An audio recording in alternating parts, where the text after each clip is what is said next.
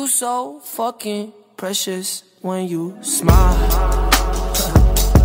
Hey everybody, it's Little Trey here, and today we are making the part 5 of the story of Wink Eve and Lily Eve.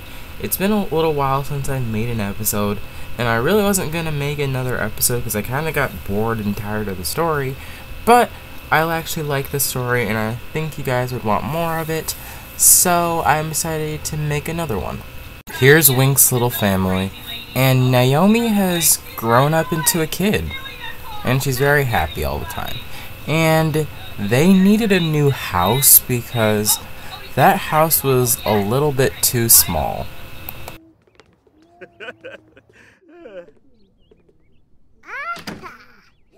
And when they got to the house, they found something a little strange. There was this basement that they didn't really know was here. But maybe we can put kidnapped victims down here.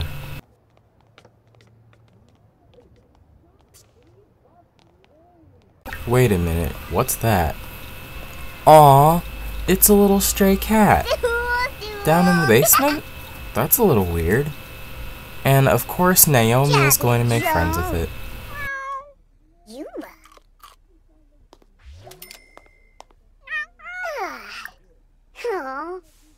They decided to keep the little stray cat, and they decided to name him Whisper. Whisper the cat. And both Naomi and Lily both got lovely rooms.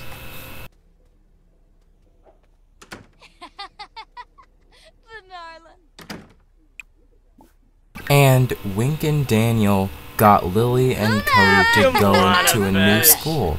And that school was great. It was way better than their old one. It's really big.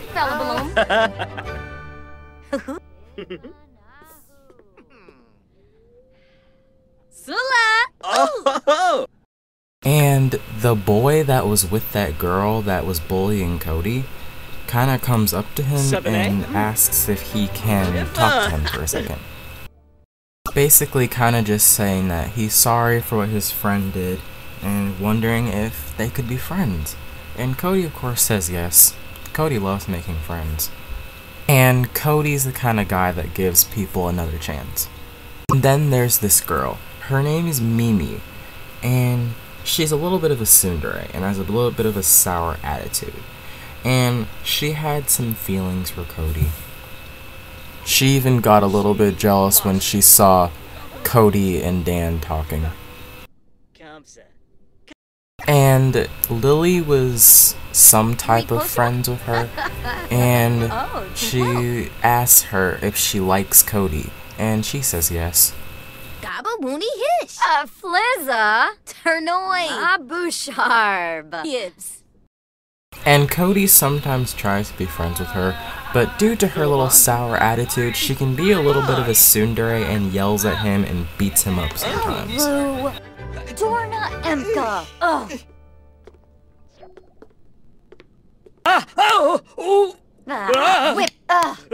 And Dan doesn't like her meanness at all, so he yells at her and tells her to leave Cody alone. But Cody kind of likes both of them and doesn't really know which one to date, so he's gonna have to pick between two of his love interests. This is what I meant when I said Cody's gonna have some trouble with his love life. And when Lily was checking out the school, this girl started bullying her out of nowhere and even tried to fight her. We all know Lily's not gonna stand for that.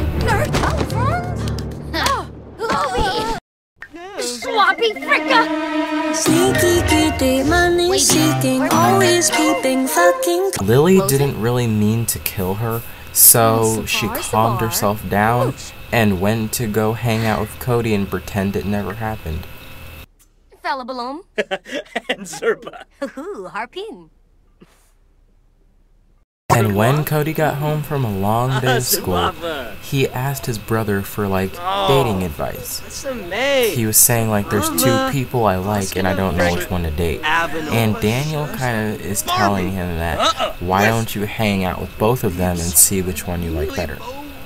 So he went to Mimi's house to go hang out with her. Chicks really And we can all guess how that went. Not very good.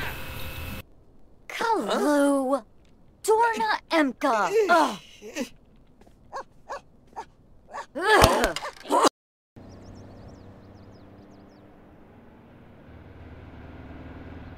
So he went to Dan's house to go hang out with him instead. And it actually went really well. Philibok? Ah, Kangaroo. Ral Charlotte. Oh, Borden boy. Nick. Rim.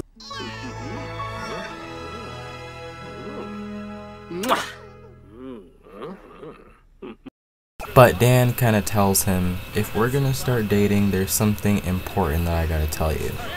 He basically tells him that he is secretly a vampire, and even shows him his dark form.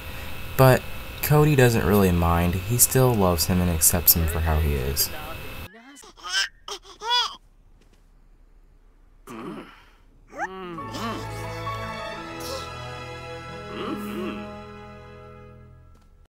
And Dan kinda asks if he can live with Cody and his brother because he doesn't really have that much money and his house is a little small for him and his little brother. And Daniel allows it. Okay everybody, we have to stop the video here. There's definitely going to be more parts, and I hope you enjoy.